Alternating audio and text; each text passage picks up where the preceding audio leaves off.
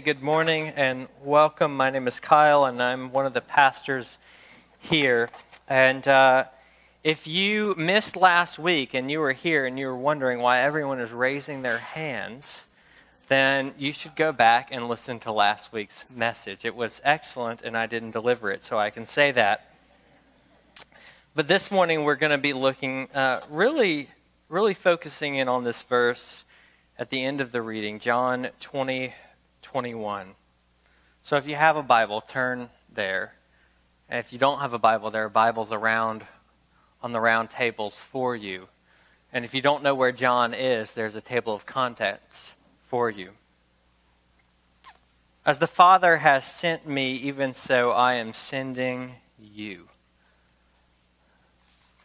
And with those words, a revolution was ignited that changed the course of human history. Today we're going to talk about mission. The word comes from the Latin missio, to send. As the Father has sent me, so I am sending you. But before we do that, let me pray for us.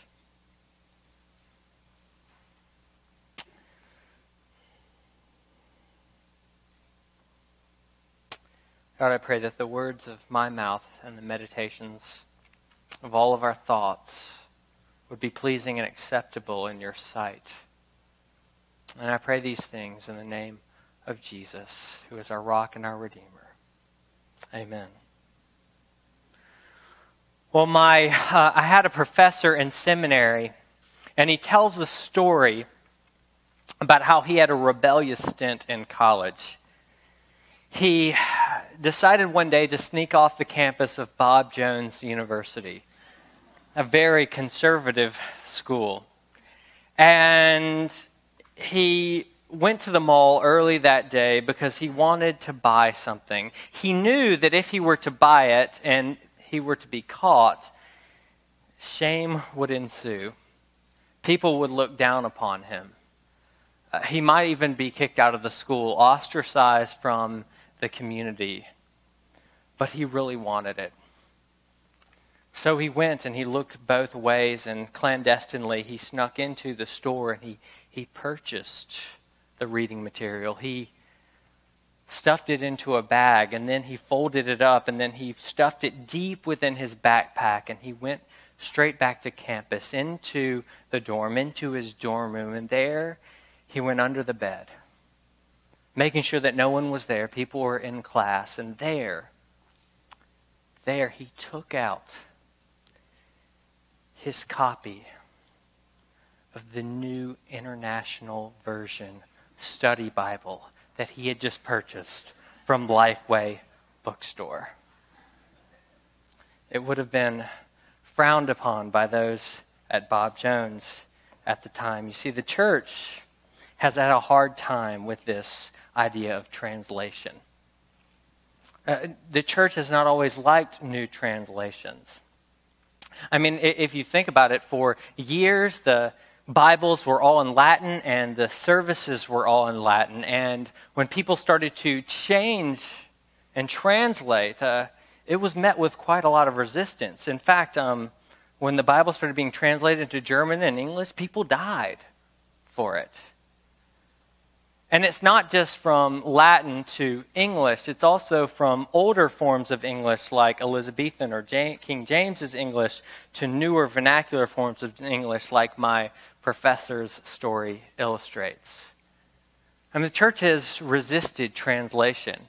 And for good reason. I mean, translation has inherent risk in it. There are some dangers with translation. Things can get lost in translation.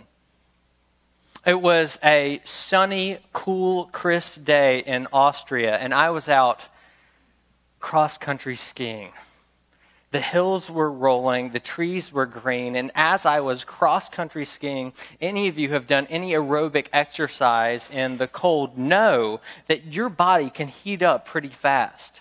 And I had on all these layers, and so I just start shedding layer after layer after layer, that by the end of it, I was down to my T-shirt. And my Austrian homestay mother, she looks at me and she said, "Kyle, you're taking off all your clothes." And I looked at her and I said, "Yes, And then I said very straightforwardly in German, I translated, "I am hot."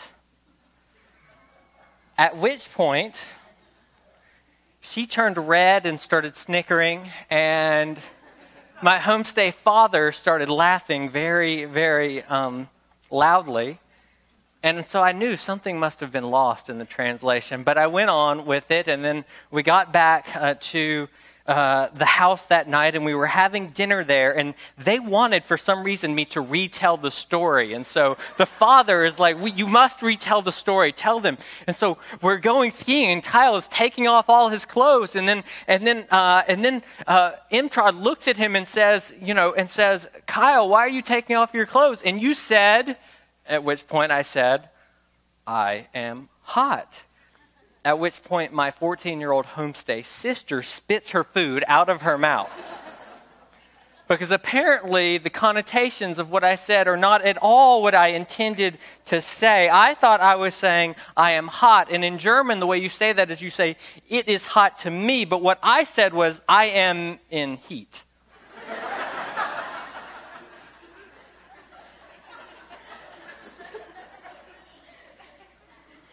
To my late 50s homestay mother, as I am removing lots of layers of clothing. Translation is dangerous. Things can get lost in translation. And so you can see why the church has resisted translation. I mean, why do it? And yet, I want you to think about this one fact. That Jesus and all his disciples, his earliest followers, spoke Aramaic. And yet not one book of our New Testament is written in Aramaic. And in fact, if you want to study the best and oldest preserved manuscripts of the New Testament, you need to learn Greek and Syriac and Coptic, but not Aramaic. Now, why is that? Because the message was translated.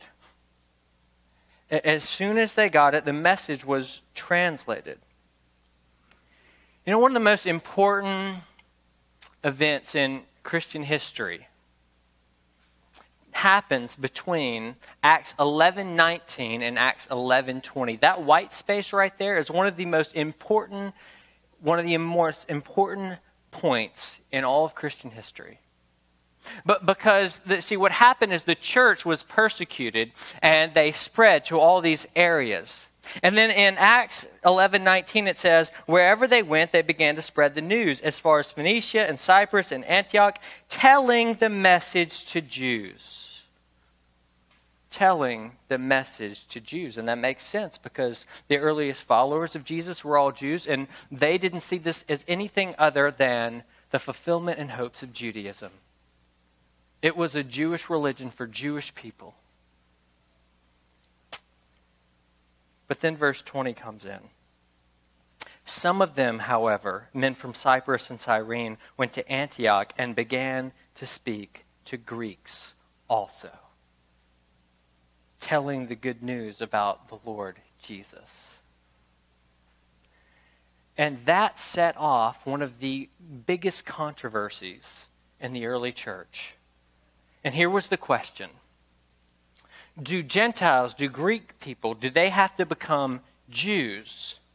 Do they have to adopt a Jewish lifestyle, Jewish laws, Jewish language in order to be followers of Jesus? Or to put it another way, is the message about Jesus translatable?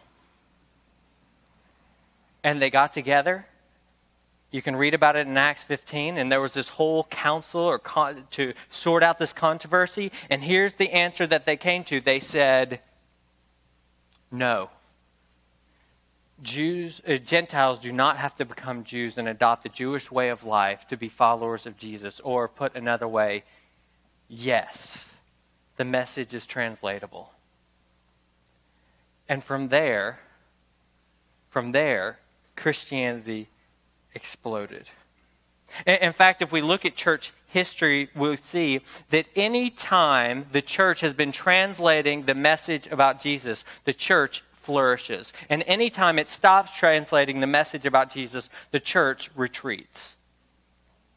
So, for instance, within the first 300 years, the church had adapted and adopted the message for Jews, Romans, Greeks, Armenians, Copts, Ethiopics, Berbers, Syrians, Persians, Indians. And that when Christianity wasn't even a legal religion yet. See, any time the church has translated the message, it has flourished. We can see that with the Roman Empire. And when the Roman Empire started to crumble, you know what happened? The church continued to grow because they started to go beyond the Roman Empire and even started translating the message for those who were invading the Roman Empire. But then there was a period when the church stopped translating, the late Middle Ages. And during that time, they clamped down, they stifled, they said, no, we're going to just do things in Latin. And what happened? The church stymied until the Reformation, when this crazy German monk started translating the Bible into German, and the message exploded. And this archbishop in England started translating the liturgy into English, and the message exploded. And think about where the message is being most translated now. Across tribes in Africa, across house churches in China, northern India, and the church is exploding. You see, wherever the message is being translated, the church explodes. The church grows. The church flourishes. But where is the church being stymied? Western Europe, America, where we have things set. Lamin Sani is a professor. He's taught at the University of Ghana. He's taught in Edinburgh. He's also taught at Harvard and Yale. He's a convert from, he grew up a Muslim, but he's converted to Christianity. And in his book, Translating the Message, he argues that the genius behind Christian missions, the reason for its rapid spread, is the fact that they continue to translate and retranslate the message. But here's the question. Why would they do that? Well, they would do that because things aren't simply lost in translation. Things are found. Like people. Like you and me. But still, why did they translate the message when it's so risky? Well, I think the answer gets down to John 20:21. As the Father has sent me, even so I am sending you. You see, in that verse, Jesus talks about two missions, two sendings. The mission that he has been sent from the Father, and the mission that his disciples have, that he has sent them out. And he talks about these missions, and they are related. As the Father has sent me, even so I am sending you. So we need to look at both of these missions. We're going to look at the mission of Jesus, and we're going to look at the mission of his disciples. First, look at the mission of Jesus. Jesus starts this commission with his disciples, and he reminds them that he has been commissioned, as the Father has sent me. And throughout the Gospel of John, Jesus talks about how he has been sent from the Father. And if you want to understand fully the mission of Jesus, you need to read the whole Gospel. But we get a sketch of it in the earliest chapter, in the prologue. There, John begins his Gospel with "once upon a time." And yet he doesn't. No, he begins his Gospel with "in the beginning." In the beginning, a deliberate echo of the first verse of the Hebrew Bible. In the beginning, God created the heavens and the earth. But he doesn't say in the beginning God created. He says in the beginning was the Word, the Logos, a popular Greek term at the time and concept. The word in Greek understanding meant the Logos was the organizing principle, that which holds everything together in the universe. It's that which gives all of life a sense of meaning, and it gives substance to reality. Now, do you see what John has done? He has just bridged the two worlds of his day. The Jewish world, from which he comes, and the Greek world. Why? John's translating. In one simple phrase, he's translating. Why? Because he wants them to know that the one who holds all of reality together, that gives meaning to all of reality, that organizes all of reality, that gives substance to reality, that one was with the God of Israel in the beginning. And the Word was with God, and the Word was God. The Word was with God. That is, he's distinct from God. And yet he was God. He's indistinguishable from God. He is with God, distinct, is God, identical with. How, you say? How is that? Well, John is not concerned to answer how. He wants us to ask the question, who? About whom does John write? Well, let's go on. Verse 3, all things were made through him, because it is a him. And without him was not anything made that was made. The Word created all things. All things were created for the Word. The Word defines all things. It gives meaning to all things. And in the Word, all things have subsistence. Let me ask you a question this morning. Do you feel like your life is meaningless? Do you feel like you lack purpose? Do you ask the question, why am I here? What am I doing here? How did I end up in Santa Barbara? I was talking to a college student at City College last week, and I don't think she was expecting this question, but I said, what gets you out of bed in the morning? Why do you live? What drives you? And she looked at me like I was from Mars. But I said, she didn't have an answer to that question. It's not that there wasn't an answer. It's that she had not thought about the answer. But is the question that actually is thought or unthought, articulated or unarticulated, it is deep below the surface of all of us. And could it be that if we don't have a sense of meaning, if we don't have a sense of purpose, could it be that if that's you here this morning, that it's because you don't know the Word? Well, how do you know the Word? Last night we were eating at our kitchen table, and Pam does something that she often does and that I often do with a 3.5-year-old. She says, use your words. Use your words. You've probably, those of you who have kids, know what this is like. Use your words. That is, make that which is inaudible audible. Reveal your thoughts and expressions of your heart. Tell us what you are thinking. Make that which is concealed revealed. Use your words. And I heard a pastor make an analogy between that and John 1. Use your words, because John says that God used his words. Look in verse 18. No one has ever seen God, but the only God who is at the Father's side, he has made him known. He has made him known. He has revealed. He has translated. And how did he make him known? Well, he translated him, verse 14, and the Word became flesh and dwelt among us. It's the greatest act of translation in all the world. And it's such a great act of translation that he even takes on a name. Verse 17 tells us, Jesus, which was a common Jewish name. If you were to look up in the yellow pages of Judea at that time, there would be hundreds, thousands of Jesuses. It's a common name. A common man. A carpenter from Nazareth.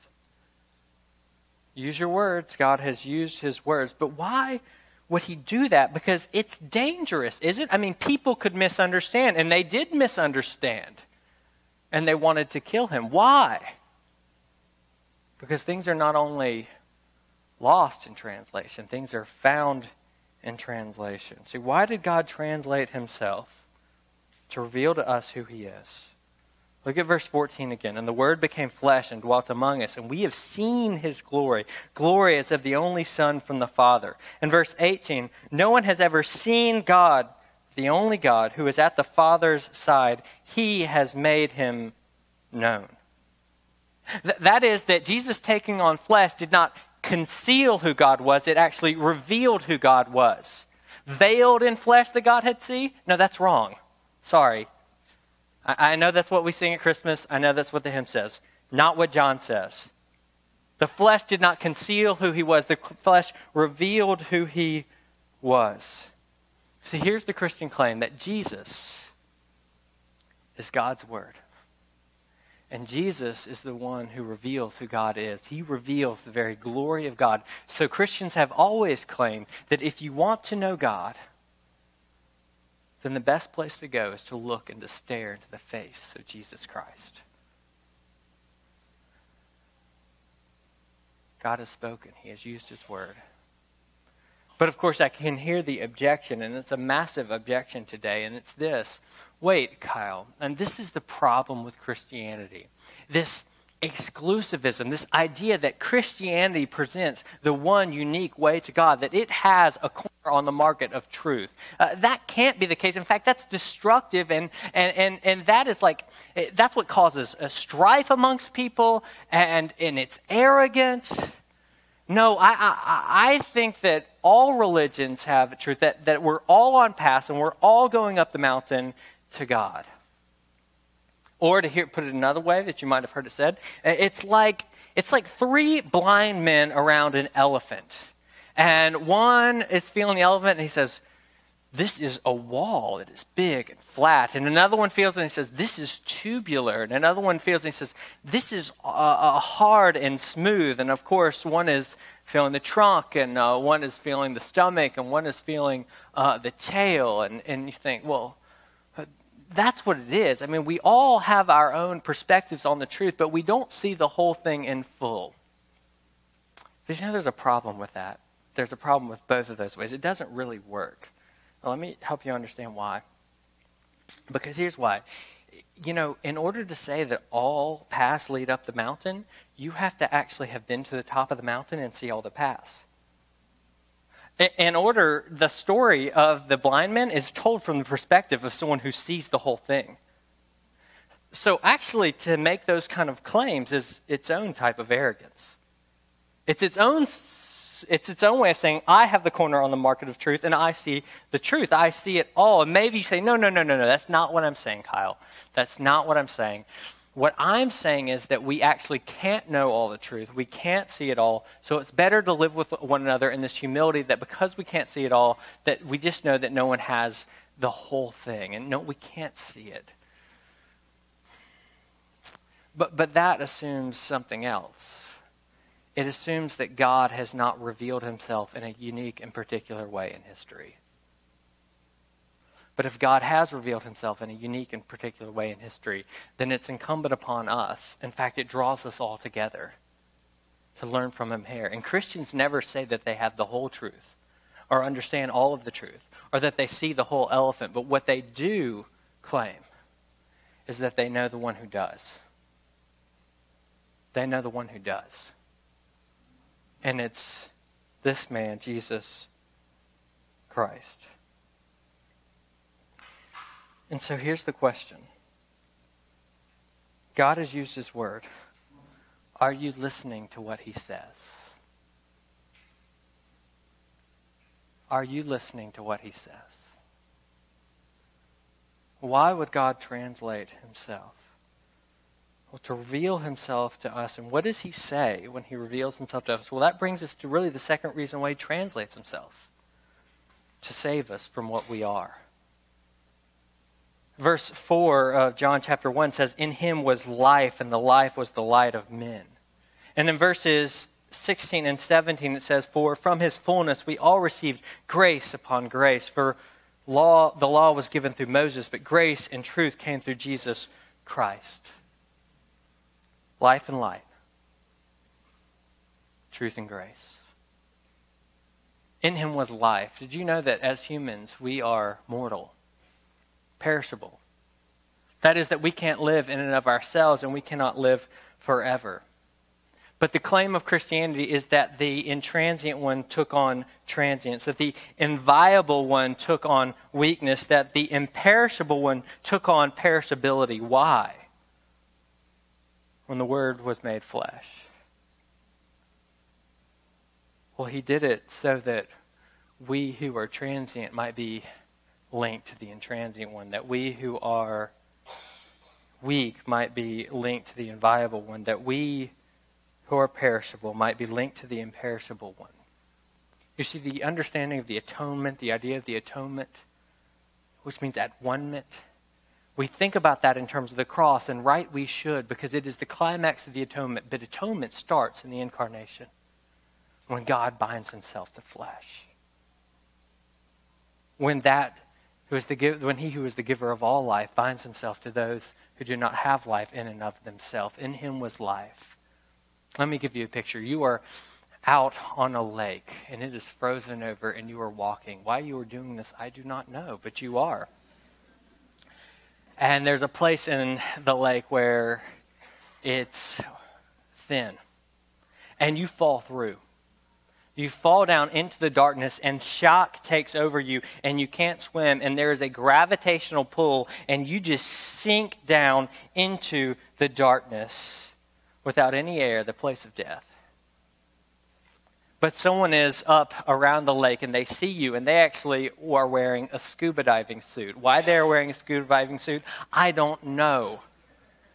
But they see you, and they jump down into the hole, and they swim after you. And before they jump into the hole, they actually cut their oxygen tube. They split it so that you can suck on some and they can suck on some, so that they can give you life, because that air is life. See, in him was life. He attached himself to us. The immortal one took on mortal flesh, so that mortal flesh like you and me might live immortally. This is what God did, and he did it because things are not just lost in translation, things are found in translation. Things like you and me have been found in the translation of the Word. This is why God sent his Son. This is the mission of Jesus. For God did not send his Son into the world to condemn the world, but to save the world through him.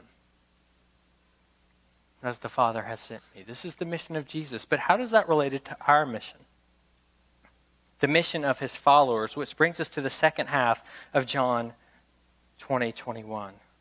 As the Father has sent me, even so I am sending you, Jesus says. See, why are you here?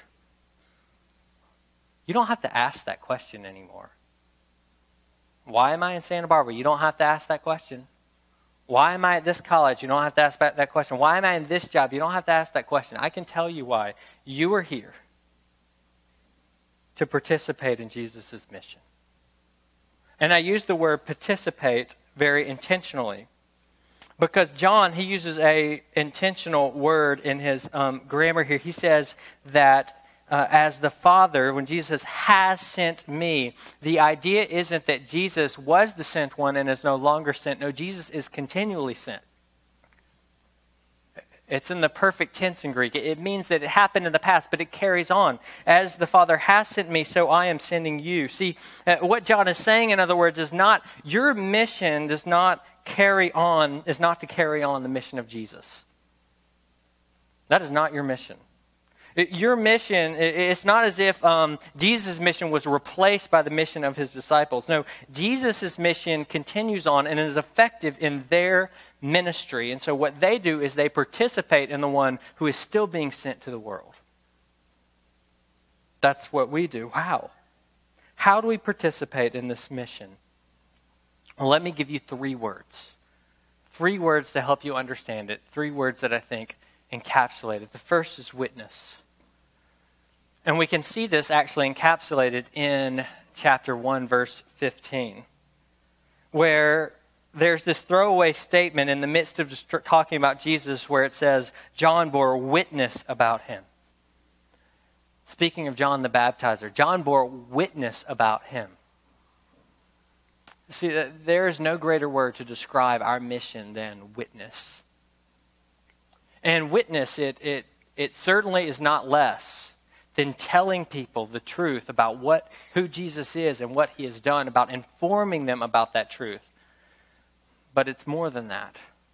It's actually living and embodying the truth of what he is doing in the world and what he will do at the end of time. You see, witness is proclamation and demonstration. Proclaiming what God has done in Jesus Christ and demonstrating what God has done, is doing, and will do in Jesus Christ. We are a signpost of the new creation. And we can't be witnesses alone, because God didn't come to save us as monads. God came to bind us together in community, which is one of the reasons why God revealed himself in a particular time, in a particular place, so that he might bind us all together. Because if he just revealed himself to me, revealed himself to you, revealed himself to you, all independently, then we are still disconnected in our relationship with God. But don't you see, God cares about community. And so he comes to a particular time, a particular place, that we might all gather around and meet around that place and tell one another. So we witness. Well, what does it look like to witness? To proclaim and demonstrate? Well, I think that one of the ways we can see it is in John right here. I mean, he goes on, John bore witness about him and cried out, "This is he of whom I said, he who comes after me ranks before me, because he is before me." Now, do you see what John has done? He who comes after me ranks before me. What John has done is he's just shown his weakness to highlight Jesus' strength. He's shown his subordination to highlight Jesus' supremacy. He's shown his inadequacy to highlight Jesus' sufficiency. And that's what it looks like. You see, your messy life, your brokenness, it is not a hindrance to the witness. It is a strength. But of course, to do that, we have to be vulnerable, and we have to be honest, and we have to admit that we are broken, that we are weak, that we are inadequate, that we are anxious, that our lives are falling apart. Why? So people will focus at us? No, so that we can talk about his strength, his promise, his truth, his grace, his life. Witness. That's the first thing. The second word is translate. As the Father has sent me, so I send you. And God did not send an untranslated word. Now, when I use the word translate, I'm not simply talking about translating language. Some of you are thinking, do I need to be involved in Bible translation? No. Language actually is intricately bound up with culture. So we translate in language and culture. And we translate in as many ways and to as many people as the word needs to travel. Whatever cultural expression that the word needs to penetrate, that's where translation needs to happen. You know, the center of Christianity is shifting, and actually that's always been the case. At the very beginning, the hub of Christianity was Jerusalem. And then it moved from Jerusalem to Antioch, and then it moved from Antioch to Rome, and then it moved from Rome to Constantinople. And then it moved more towards Northern Europe and America, and now, guess what? The center of Christianity has shifted to Africa and China.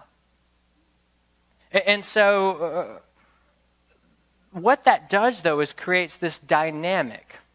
And the dynamic is, because of the shifting center of Christianity, there's always need for new translation and to be retranslated. Some of the places where the church first began are actually devoid, they're void of the gospel right now. And the word must be translated back. But you know, we're in a place where Christianity is waning. But we're also in a place where there's tremendous opportunity because of that. Timothy Tennant, who's a missiologist, he says the lifeblood of Christianity is found in its ability to translate itself across new cultural and geographic barriers, and to recognize that areas that were once the mission field can over time become the very heart and become the very heart of Christian vitality, while those areas that were at once the heart can lose the faith they once espoused. That's us. We are in a place where Christianity is waning. But that's actually a place of tremendous opportunity. You know why? There's tremendous opportunity here because And this is not a political statement. Whatever you think about your political views, it is an opportunity for the gospel, all the immigrants that are coming here. And you know why that's an opportunity for the gospel? I know what some of you are thinking, because we can translate the message into their language. And yes, that's an opportunity, but that's not the primary opportunity, because you know the majority of those people that are coming here, they're Christians. They're Christians coming from places where the Spirit is blowing fresh fire. And so we need to actually come and welcome them so that they can blow that fresh fire, retranslate the message back into our culture, so that they can teach us and we can learn from them. So embrace them. It's like this. It's like when I go to weddings, sometimes at the end of a wedding, you know, the bride and groom are going off and you light sparklers. Have you ever done this? And for some reason, my sparkler, I always end up getting like the first sparkler and I light it, but I'm trying to keep it from not going, and it's cold and windy, and then my sparkler goes out. And what I end up having to do is the person who I just lit their sparkler with my sparkler, I'm now having to ask them to relight my sparkler with their sparkler, you see. Well, in the same way, that's how Christian mission and translation works. You see, we initially lit the fire in a lot of places where Christianity has now become the center and the heart of vibrancy. And now they have to relight our sparklers. They have to relight our fires as well. But see, translation is not an opportunity simply because of the center of Christianity shifting. It's also an opportunity, but translation is always an opportunity and always before us because culture is constantly changing. You see, in the gospel, it must be translated into whatever cultural expressions are around. You think, well, wait, are you saying like hip-hop culture? Can the gospel be translated into hip-hop culture? Hipster culture? I mean, come on. Yes. Yes. C.S. Lewis once observed how God's condescension in the incarnation justifies reducing Scripture to the vulgar, unliterary speech of the humdrum world. The boldness of the one, he said, begets the audacity of the other.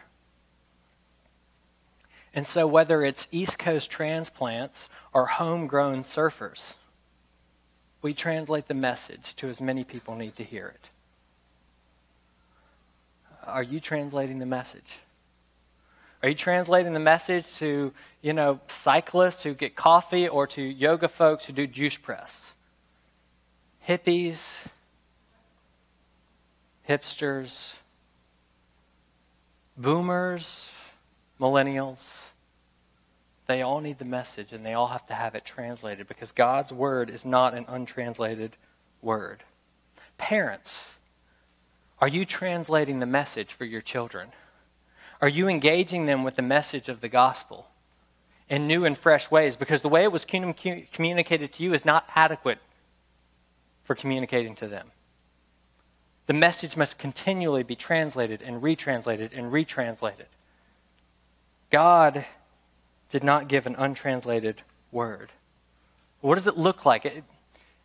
With so many cultures and so many different people with so many different opinions that we live around, what does that even look like? I mean, where do you start? Well, you start with whoever's close by, who God has providentially put before you. And instead of retreating and disengaging because it's awkward, because they're different, you engage and you learn and you understand. Nobody who is going to do Bible translation in a new place just starts translation off the bat. They first come and learn the language of the people.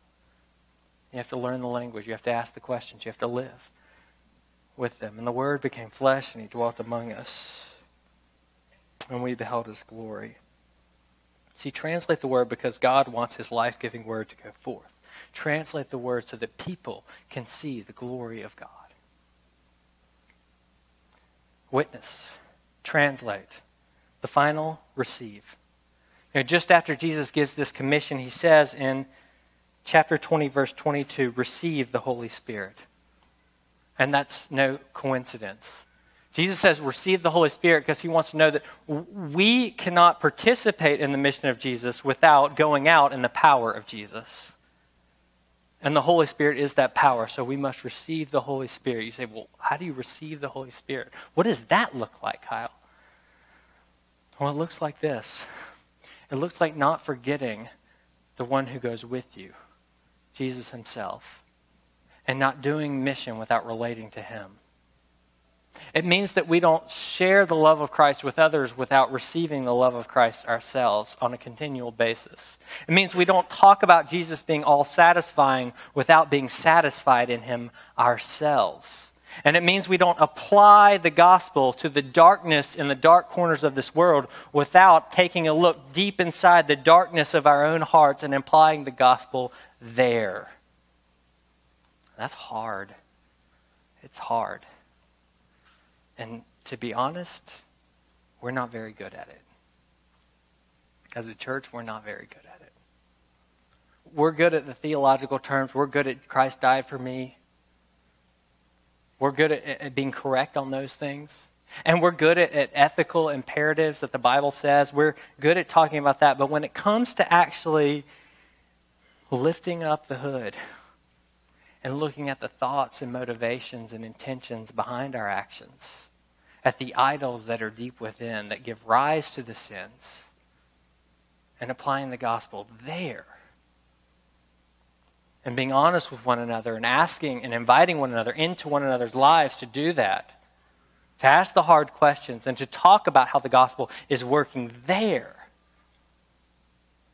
Well, we're not that good at that. I'm not good at that. And that's something that we all need to learn. But it is a gift. It is a gift to learn it, so we need to receive it. And do not doubt that it's a gift. I mean, notice that at the beginning of this statement in John 20:22, he says that Jesus breathed on them and said, receive the Holy Spirit. He breathed on them. That breath that was sent down to Adam in the original creation of the garden and gave him life. That breath that was sent into a valley of dry bones that gave it life. That breath, the Spirit which gave life to our Lord Jesus Christ when he had been in the tomb for 3 days. That breath is the breath that he breathes on his disciples so that they might have life. You see, without participating in the mission of God, there is no life. It is a humdrum, boring death. But accepting Jesus' invitation to participate in his mission, to actually get involved in translation and the hard work of having to say, like, Lord, help me. Help me not to retreat and help me not to compromise. Help me to translate your message in this gray stickiness where things are lost and things are found. Help me, Lord, because I need you close by. Stick close by me as I do this, because that's the only way I can go forward. Lord, if you don't go forward with us, then we shouldn't go. See, when you put yourself in that place, that's a gift, because then you receive life. In him was life, and his life was the life of men. I hope you receive that today. Let me pray. God, I do pray that we would be those who in dependence and in relation with you, trust in you and seek to get the word out in every way possible, that others might know, that the world might believe, and then they might behold your glory and have life. In Jesus' name we ask it. Amen.